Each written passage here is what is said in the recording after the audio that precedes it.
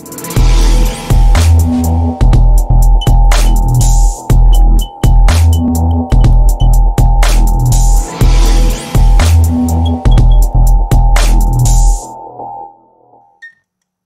in this video we will learn about how to redirect your website using Cloudflare to another domain.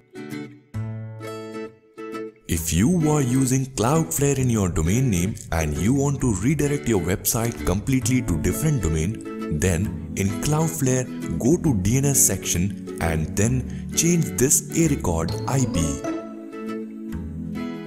Make sure that you should type any wrong IP. Now go to Page Rules section and then click on Options. Now from here select Forwarding URL and then select 301 Permanent Redirect. Now enter the primary domain name as well as forwarding URL in the same format that we have displayed here. Once you are done with the changes, click on Save. Now you will find that the page rule is active now.